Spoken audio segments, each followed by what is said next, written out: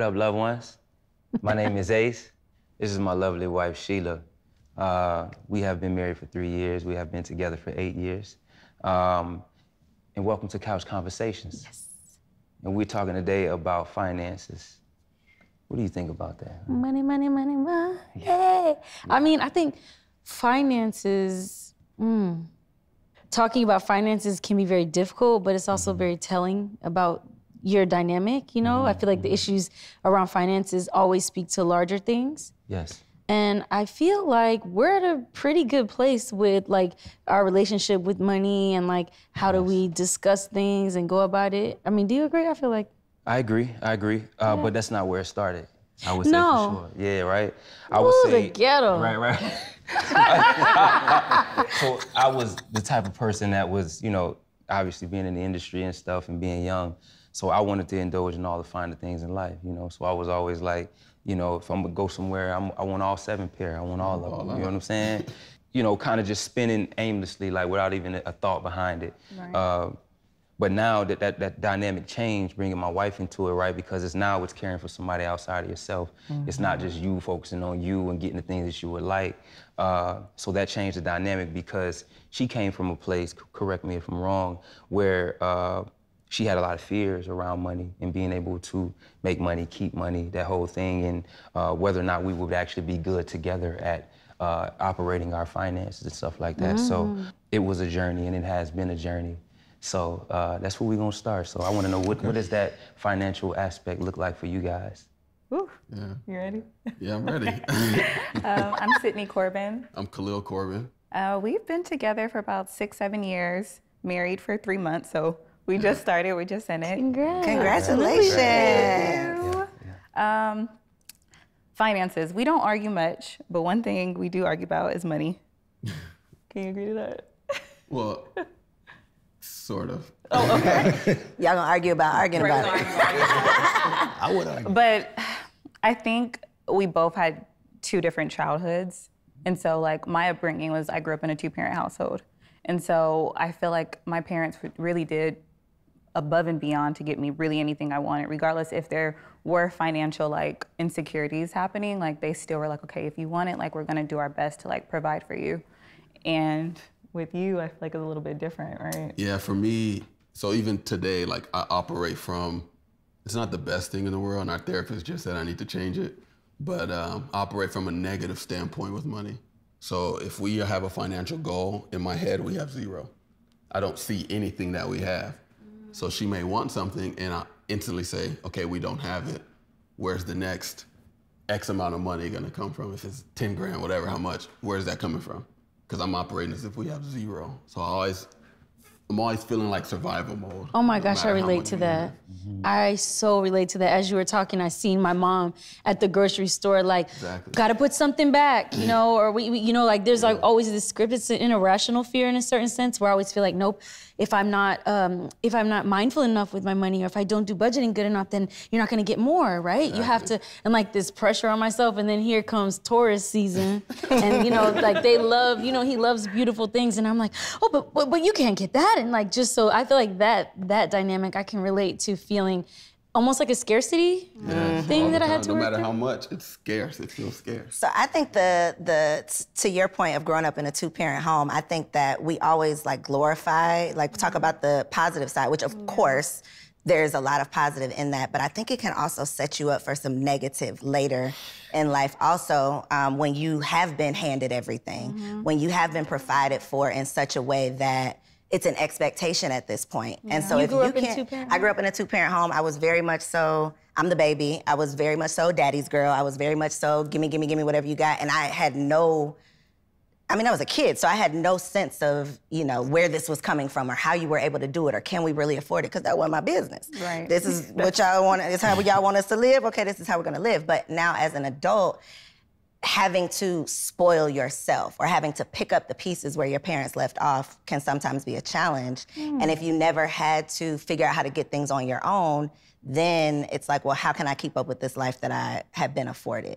So then fast forward to being married, and so now sometimes you don't have as much of an appreciation for all of the things and what it takes to get it because you didn't have to, you know, that wasn't a thought. You weren't thinking from a scarcity. You were thinking from abundance. You can have everything you want. You can have anything you want. And so I think both of those could end up with some negative connotations behind it, whether you grew up like scraping money together or whether you grew up with an abundance of having anything you want at any time. Yeah, and that safety net, like we would be going through things and in my mind, I'm like, we're good. He's not operating like that because he didn't grow up with that safety net. I'm like, even if my parents are going through things, like I know at the end of the day, like if I need help with rent, they're gonna scrape something to help me out. But so in my mind, I'm like, I'm always good.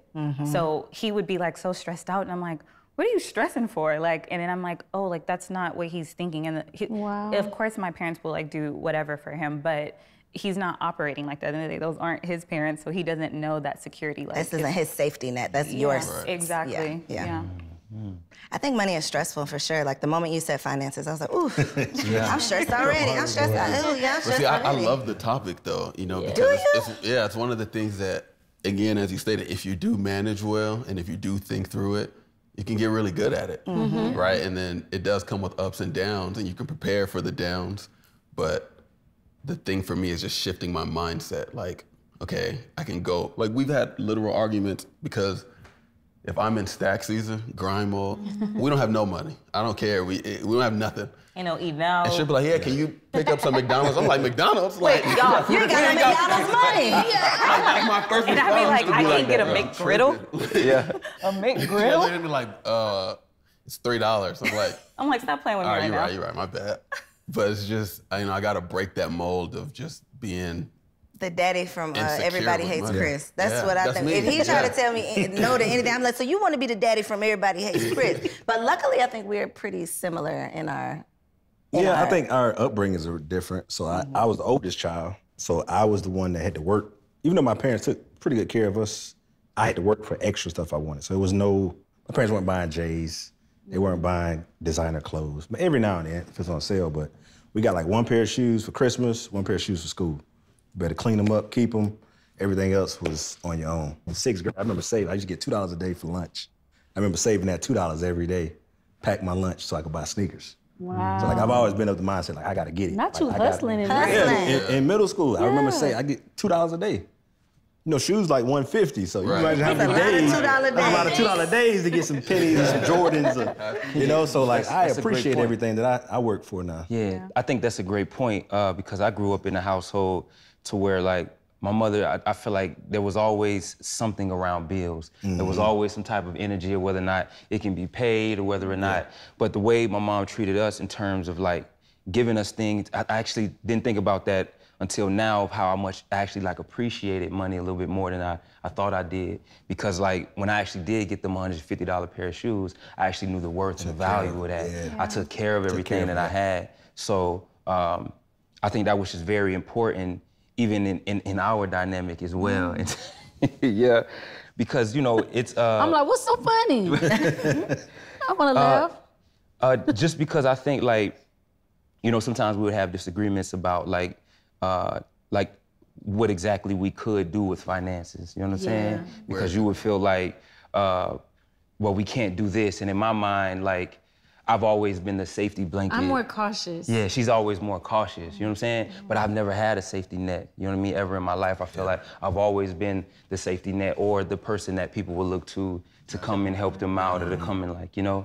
So I think, I always thought that when we got together that I was so great with managing the money until it became the both of us, you know what I'm saying? And I started realizing, I'm like, all right, I got some habits that may not benefit, you know, with our marriage and our situation. One marriage will just, just hold that mirror right up. Like you thought you was doing something. Thought you was good, and then here go this man to tell you, no, you ain't doing, no, it ain't that. Because I would say up until we got married, like I was, you know, I grew up a saver and like, you know, I've always been a hard worker, but once I got, you know, financial freedom, I was, you know, kind of like you. I would buy whatever shoes I wanted.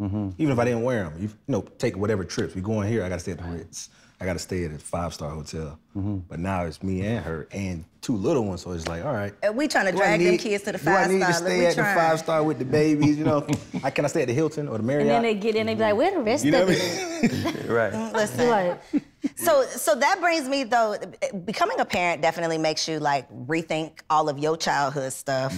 And then, you know, comparing and contrasting, well, how did you grow up? Well, how did you grow up? Well, what'd you learn? And so now it's like, well, are you doing your child a disservice? Like, are you doing your child a disservice if you give them everything and then they have no sense of what it took to get this? Yeah. Or are you doing them a disservice when they see you, like, I think it can all... I see what you're saying. It can all just be, good or bad, I guess. If they grow up and have everything, then they grow up and they aren't working as Well, hard. I think you got to teach them both sides, though. Yeah. So you can have everything, but this is what you do to get it.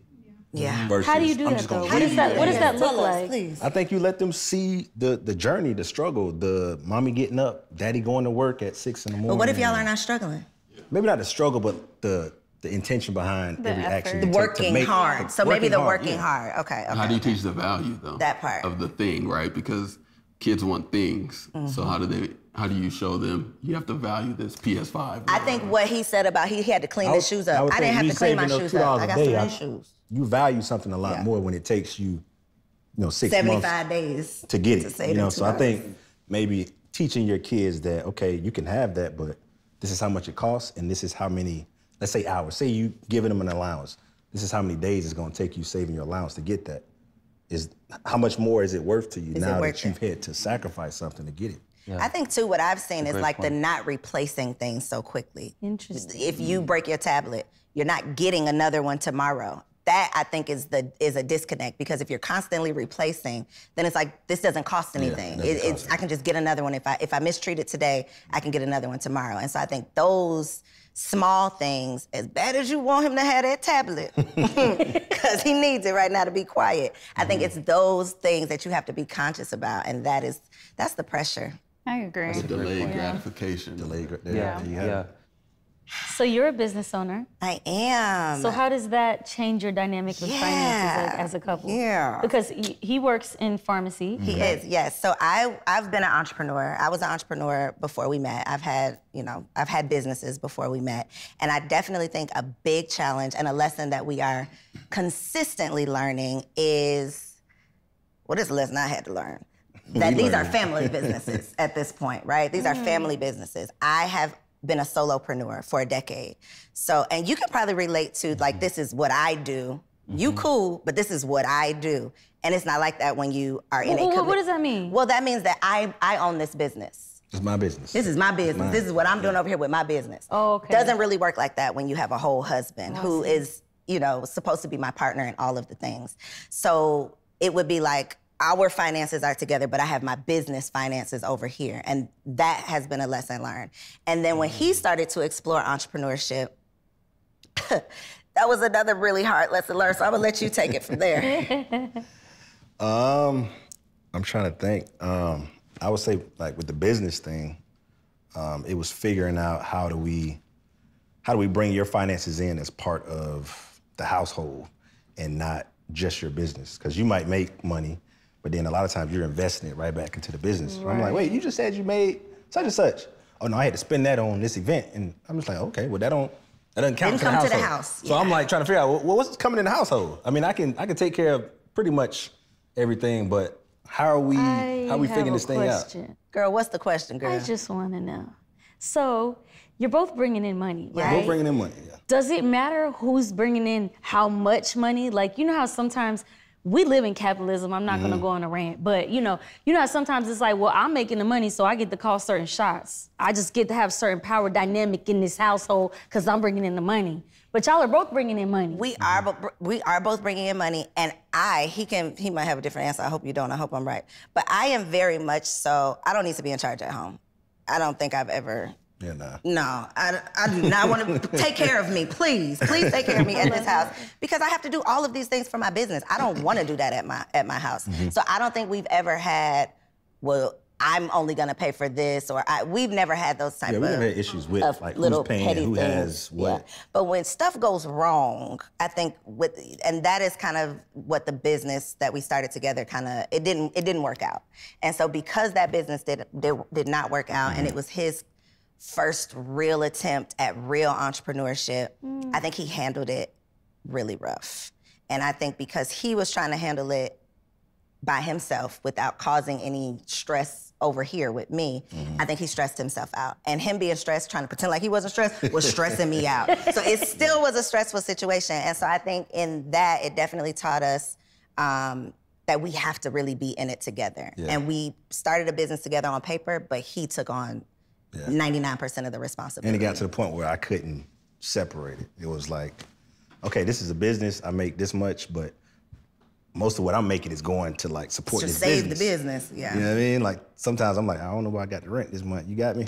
Yeah. But the business was like I got to save this business. I got to save what we built together. And so I tried to take all that on without including you in probably what was going on financially. He thought I ain't notice how stressed and crazy he was acting. Like I just didn't know anything was different. We definitely gonna know. We definitely noticed. Can I ask a question about access? Like, Yes.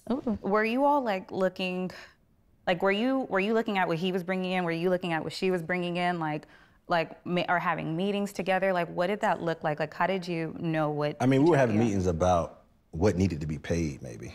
So like, who's paying what as far as like the necessities, but we weren't bringing in all our money and saying, okay, I made this much, you made that much.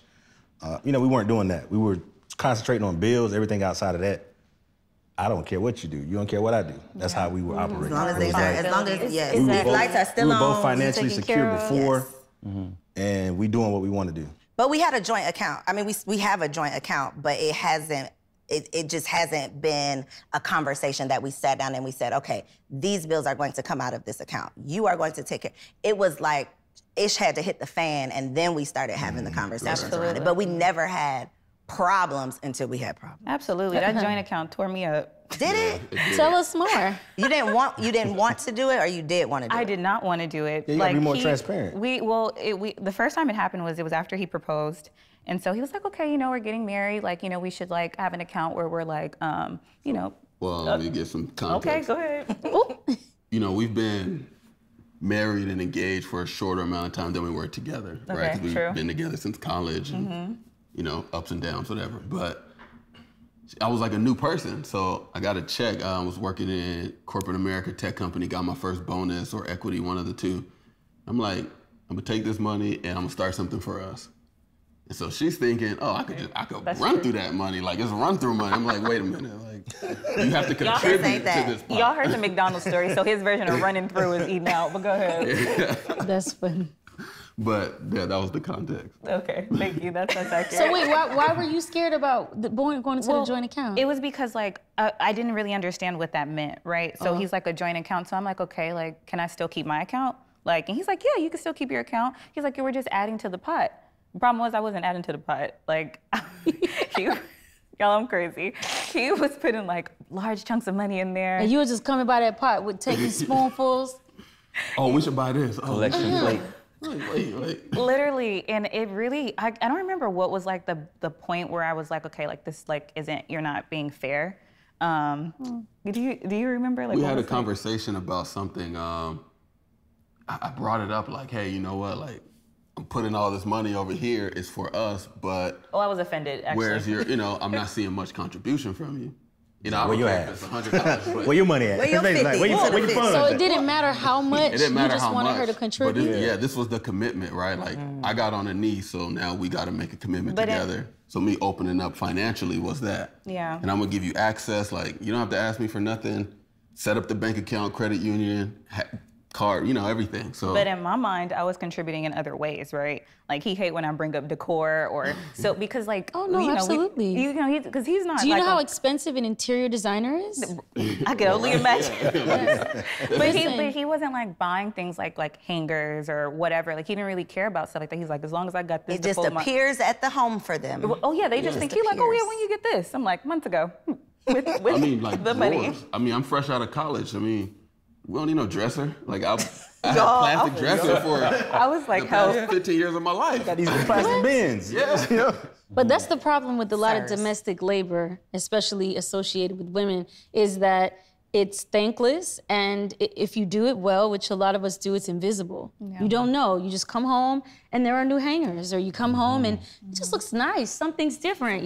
There might have been hours that went into that, mental labor that goes into that. Everybody snacks. This one is allergic and this one likes that one. And I feel like if you who was telling me this today? Somebody was talking to me about that they sat down and she called herself the house manager. And she was like, because I'm a house manager, that's what I do. And if I tally tallied up all the different contributions, the money behind that, if you had to pay a chef, if you had to pay a maid, if you had to like pay a personal tutor, shopper. yeah, It adds personal up. shopper, like that. This labor that we put in, You couldn't afford us. is worth. It has value, and just That's not a because perk of being married. Sir. Wait, I'm sorry. What? With you saying that though, I'm just talking. now Just I do thank her all the time. I'm like, thanks for making the house a home. Like, Oh, yeah? it'll be some new pillows. I'm like, I didn't know I liked pillows. That's my line. I didn't know I liked this type of blanket Yeah. because I'm just going to sleep, right? And how I grew up, just we didn't have no sleeping. decor like that. So Yeah. now is, I'm thankful for those small things. Thanks, babe. So how do you feel about the joint account now? Now I'm okay with it because, well, again, we talk about that safety net. My parents would still be randomly sending me money. And so he would be so stressed out about like whatever additional bills that he was like taking care of. And in my mind, I'm like looking at my account, I'm like, we good. Like, but he doesn't know that, like again, that safety net. And so I think he said this, and this is like when I really knew I could trust him. He was like, I never want you to look in your account and feel like you can't do something. Like he say, like for example, if he's good on his. And then I was like, damn, like, yeah, I don't ever want to be somewhere ball out of control and then like you can't go get drinks with your guys or do whatever. And so like, I was like, okay, I trust him. And I was like, I want that same thing for him. And so we've been jointing accounting up. Can I ask the ladies a question? Both of you said that you were raised in two-parent homes and you felt supported. And to this day, you still feel supported. Like, My parents not putting me no money in my account, though. Let me just say, no random drops. No. Not at all. No. I was just wondering, because I did not have that experience, that how do you think that affected like you going into a marriage financially, like your mind around finances with that background? Yeah, I think it was something, it was a little bit of like, I wasn't prepared and I didn't really understand like what that meant to like combine forces with someone. And I felt like because like, yeah, I watched my parents come together and raise me and bring this money together, but they weren't really like, I don't want to say they weren't teaching me like the value of things, but to your point, like they weren't really saying like, hey, like this costs this much. And when we were coming together to talk about it, so like we had to kind of figure that out on our own. Like it's not like they were like dropping me lessons like, okay, like when you have this partner, like you guys have to sit down and talk about finances, you have to talk about money. It just was like blowing up, and then we knew we had to communicate. And that's like really been like helping us like solve everything, is like communicating. Like if I'm feeling like insecure about something and I know I want to buy something, I just have to communicate that with him. And then we even have an amount that we talk about, like where it's like, I don't need to ask you for every little What's y'all thing. amount, girl? What's your amount? It's kind of like an unspoken thing, but sometimes it could be anything, but it's just unspoken. Like, no, Yeah. like for her hair, right? Yeah. She thought she was gonna have to ask me about hair. I'm like, no, like. Yo, I did not want him to know how much I was spending on bundles. Oh no, no, wait. No, don't say it, don't say it. We had a conversation This earlier about morning, hair, and I was today, like- and he Say what? he wanted to call me out of my name. She woke me and up I with that. wanted to call myself. It's crazy. Yeah, it's crazy. The thing is, it's like over the trips, limit. right? We gotta have a conversation about trips because her and her girl's gonna go somewhere. They're gonna Ball sections out. this, section that. Wait a minute, hold on. Like, let's talk. Have a good time. You know, but other than that, it's nothing. I think communication is the bottom line. Like that is it across the board, because even with our situation when the business was blowing up, he thought it was the end of the world. I thought this is just entrepreneurship. Like this is what happens. You're gonna win some, you're gonna lose some, you're going through the boot camp of being an entrepreneur right now.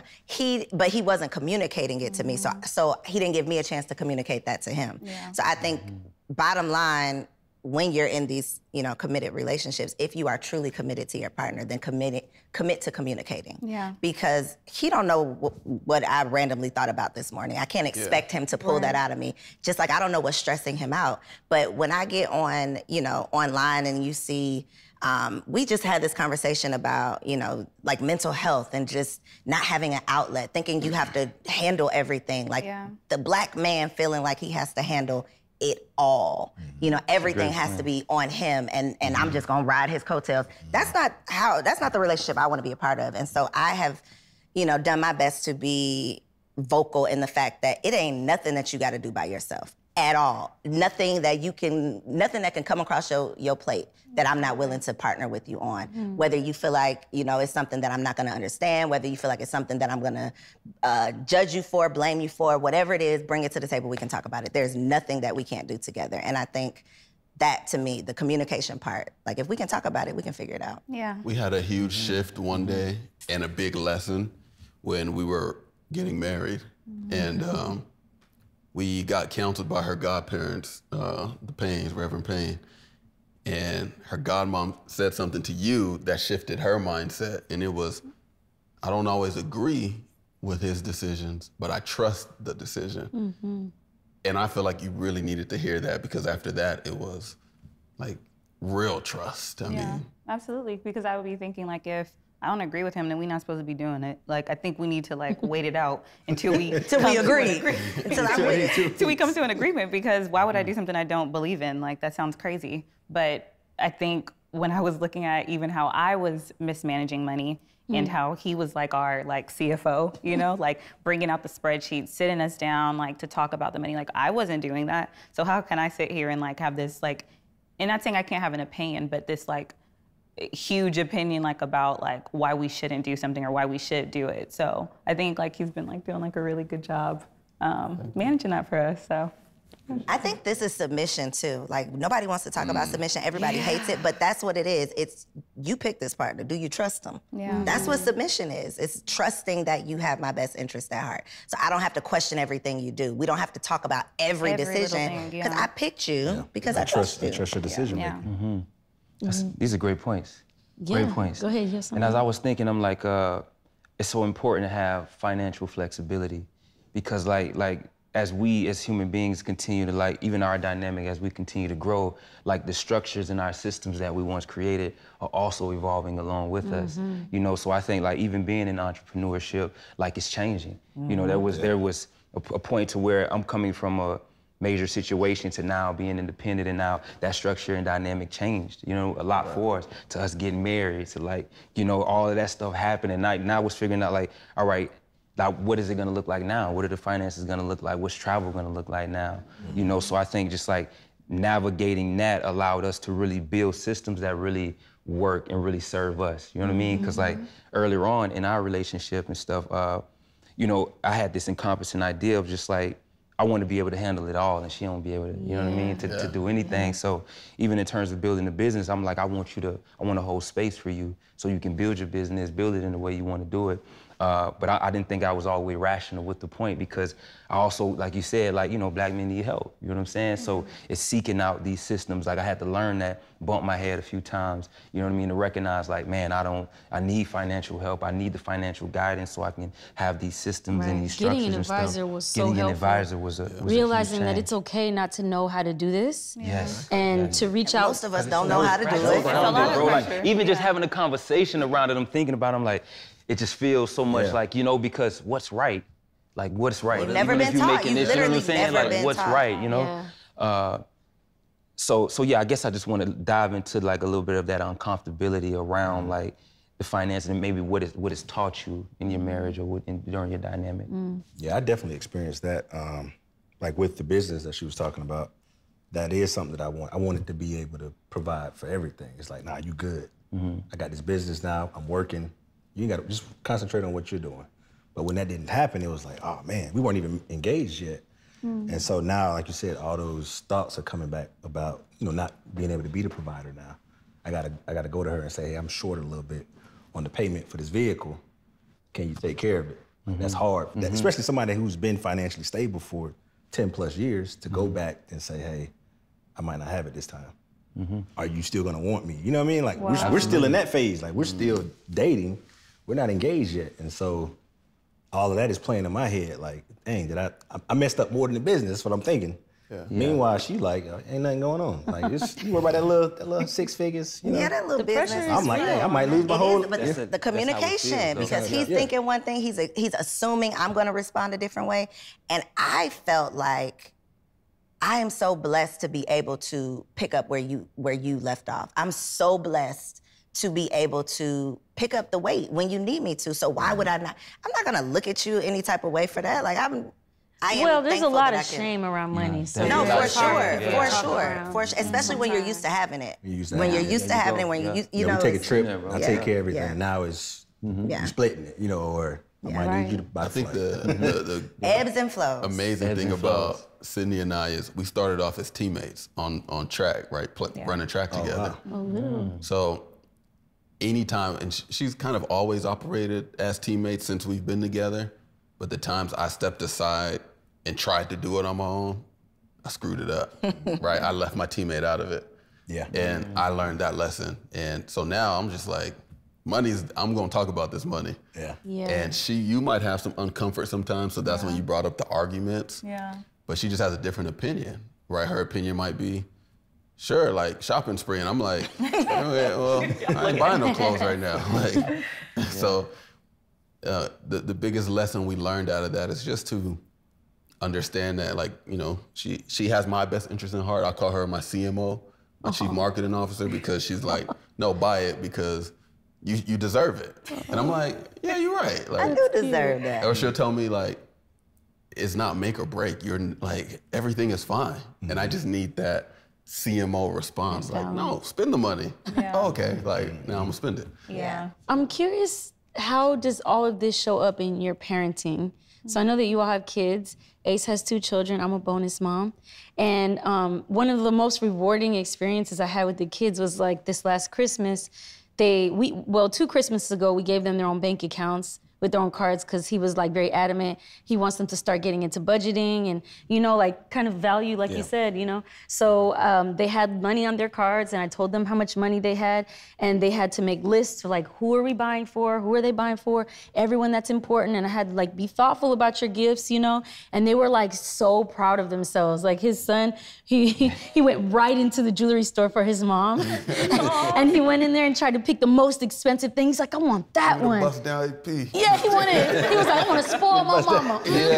And it was like, just to see the pride, and then they had to count, like, how much money do I have left? Okay, what could I get? It was just like, I was just sitting there like, so their support system, like, you got it, you know the PIN code, I'll be right here. But I just thought it was really cool just to watch them grow and think about being mindful with money and just knowing that it doesn't just like come, you know? Like that part. Yeah, so we have little babies. Yeah. We have a 2-year-old and a 3-month-old. My son knows coin. That's all he knows. He see a coin, he'll pick up a coin. He don't know nothing about no money yet. However, one of the things that we have talked about, to your point, is I think after 5, they're not getting birthday parties anymore. We're gonna do trips, right? But because we love to travel, they're gonna love to travel. But they're gonna have to plan these trips. So they're gonna have a budget and they're gonna have to decide their destination and, you know. What age are you gonna start that? Well, we'll see. 6, 7. Yeah, I said after. I know that I'm not doing a birthday party after 5. That's the only detail I'm sure of. I would say 5, 6. So maybe 6. Maybe 6. But having them be responsible for this experience and responsible for this budget, like budget, knowing, you know, you can either go over there or you can come here. Just so they can start critically thinking of, do you want these one pair of $100 shoes? Or are you like mommy and you gonna get 5 pair of $20 shoes? You know, which one are you gonna do? You got the same $100. Because they'll go on Roblox and just listen. It don't work like that in real life. Compare and contrast. Let's talk about it. But I think my parents did do a great job of making me pay the bill when we're at a restaurant and add up the tip and how much money should you get back, go get the change, those types of things. And so I feel like those small, practical, like life skills, letting them go through those things with you so they can mess some stuff up, ask some questions, ruin it while it's your money before it's their responsibility. You know, those types of things. And I think it starts that conversation. Yeah, about you can't just splurge. As you were talking, because you were saying when the business didn't work out, how he felt like, dang, this is the end, and you were like, this is just part of business ownership. But you probably were primed early on, having those lessons with money and figuring it out and being able to stumble. Like, because I know some people, they don't have the ability to stumble financially. Yeah. If you stumble, it's a fall, and there is no one to catch you. Yeah. And so like feeling that safety can actually allow you to be more creative with money, maybe? Yeah. Or it's just not the end of the world. I just want my kids to know, like, I want them to go through as much of that in our home as possible so that when they go out into the world, it's not the end of the world if they make a mistake. This ain't the first time you lost some money. You know, like, it's okay. We're gonna figure it out. We're gonna get it back. But now you know what it feels like to lose that money. You know, and we've experienced this together, so you don't think you're stupid when it happens in real, you know, like, you don't blame yourself. You don't think that you're just, you know. So if y'all invest in something or whatever, you put money in something and it doesn't work out, you don't feel like it's the end of the world. She doesn't know. Yeah. No, I'm gonna figure it out and put some more money into something else. And And that might not work out either. Teach me the but way. we're gonna figure it out, girl. Because there's a psychology. And that's the thing money, too, though. I'm very much understanding so of it. like Yeah. how you were. One of y'all were saying like, you're worried about it. You don't have nothing. I'm the opposite of that. Yeah. He will mention something, and we might not have the money today, but I'm never, ever, ever gonna say out my mouth, we ain't got it. What do we got to do to get it? What do I have to do to work for it? I'm gonna figure out how to get it before I tell myself I ain't got it. Like, that's my mindset. I'm not speaking that over my life. No. That's a great point. I love that. Because I believe that there's a psychology to money. Like there's an actual understanding that money has a language. But I think that money was so connected to who I thought I was in terms of my worthiness as a man and as a person. Yeah. So like learning that like, even if you don't have, you are worthy in that moment still, you know what I mean? Like there's other attributes and things like, you know, because that's one of the dynamics that I had to get through to even learn of like the tough part of learning like, okay, now I'm gonna come in, I'm this financial boom, boom, boom, not even thinking that, oh, there's also like emotions and compassion, all this other stuff, and like these other, I just thought finances was like the head of everything, like I make the money. You're like, I make money, everything good. What else you want? That's why I had to learn. I had to learn that. You know what I'm saying? So it's like The emotions of it, the the Am emotions. I gonna want you if you don't have the money? Right, that's what I want to Get talk some about. more. Like, so Just get some more. if y'all had those moments, like, what were those experiences like for you in the tougher times in terms of like, you know, your connection and relationship to money? I want to That makes say, sense. you know, to that point, it's a valuable point where everyone knows with getting money comes with not having money, right? There's a ebb and flow. And it's just the natural language of money. It comes, it goes, however. Yeah. And, you know, we went through something and it was, you know, I was expecting, I mean, a ton of money to come, right? And I ended up losing that opportunity. Oh. And like I felt terrible because my identity was like Wrapped up in it. And then I was like, well, all right, where's it gonna come from? And now I have to solely rely on God. I've always only had God as my safety net, but at this point it was like, it ain't even a phone call I could make. It's only God will present the next one. And I was the most insecure I ever had been in my life. You know, I call it, I was a gray area person. Like, I wasn't too optimistic on life. And, you know, I really needed a ton of validation from my wife here to just bounce back and get my spirit right, because you can't have a broken spirit and get back to the money. You got to be whole That because part. it's gonna come. What would you tell like somebody who's going through something like that? Like, how'd you get through that? I feel like those situations really made us stronger because and there was a period I think where he had been laid off from work, and so then at some point that income was coming from me, and so that whole like what 50. I'm sorry. I made an even worse decision. It wasn't laid off. I decided to not take the opportunity. Yeah, take the opportunity. Right. So Yeah. I made the choice to not take the money. Yeah. So it was even worse. Like I was like, He my felt like it bad. was Like, I didn't his do it. fault, you know. Were you upset with him for that, No, or did you never. support that? Because I felt like he trusted in that decision and I trusted him with it. And it was a mistake. Like I make mistakes all the time, and there's been times where he's led us down like a great path, or I've messed up. I've made a financial decision that wasn't best for us. And I'm just like, life is crazy. Like I could lose my job tomorrow. He could lose his job tomorrow. And like, you can't just fold on your person. I've made this commitment to him. He's made this commitment to me. Like you can get sick. All these things can happen and with anyone that you're with. So if you want to bounce from the person that you're with to go with someone else, like that same thing can happen to that person. And so like it's not that I had just realized it, but it was just like, I know we can get through this together. Like it was talking through him, like saying like, we eventually like will have this support, staying positive. Like even if I didn't like spreadsheets, we'd have to sit down and do spreadsheets together. We'll have to communicate, like maybe we have to downsize.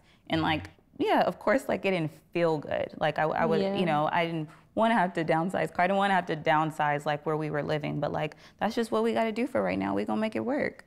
To your question of that advice though, it's, you know, if you do have someone like, you know, I'm blessed in this situation to have a partner like this.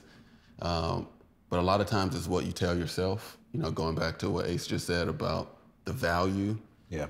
You have to look in the mirror and tell yourself, like, I'm more than that opportunity, more than that money. Yeah. You have to stay physically active. Don't I mean, hey, by all means, you know, take your moment, binge watch your TV shows, but you got to bounce back next week. You know, start putting good stuff back into your body. You have to do the things that make you happy, like forcing yourself to be in a better situation, because it can consume you. That gray area I spoke about can take over your life, and you look up 5 years from now and you're still that person. Yep. If you don't bounce back. So allow yourself a quick amount of time and get right back to it. You can't stop.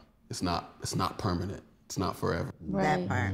I feel like that's a great place to end. I feel like that summarized everything that we all discussed, is that there's ebbs and flows, flexibility in finances, I guess, and that it's not if, but when. There will be changes financially. Life be life, and it's coming. And just go through it together, like you guys against the problem. I've been saying this because I keep thinking about it all day, is us against the problem and not us against each other. And so thank you for sharing. It's hard to talk about money.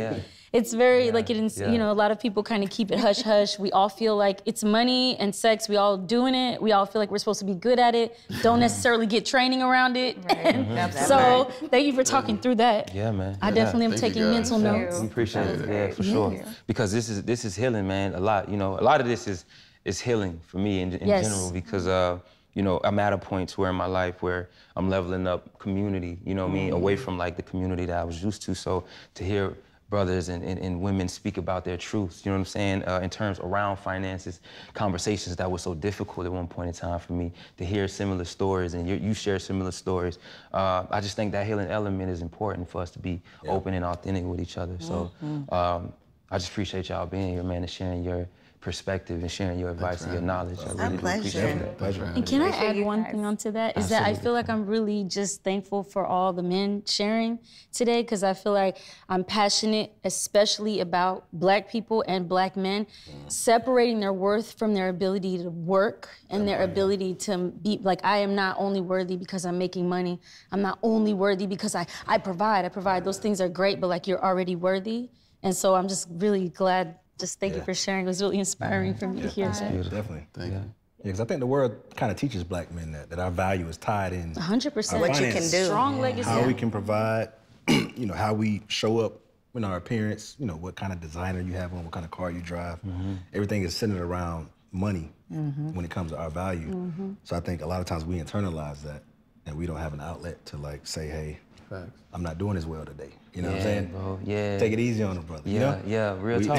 Seriously. Real talk, Because, like, even for me, like, when we got together, I had been out of school for 10, 15 years, had been making 6 figures for a long time. So everybody in my circle saw me as, like, the pinnacle, you know? And so a lot of that was in my head, like, dang, how am I gonna show up for these people? Let people down. And show them I went broke, or I showed them I lost a business, or I lost money. You know, how is that gonna affect my relationship with them? How are they gonna see me now? And, like, that's something I had to battle through. So yeah, not identifying with what you do and how much you make is a big part of, I think, what Black men struggle with. And trusting your partners too, because I think the submission, we always talk about the woman not trusting the man enough to submit, but I think the man has to trust the woman. You have to trust us with your feelings. You have to trust us to have you in the way that a woman can have a man. I agree. And it's something I had to learn. That's on period.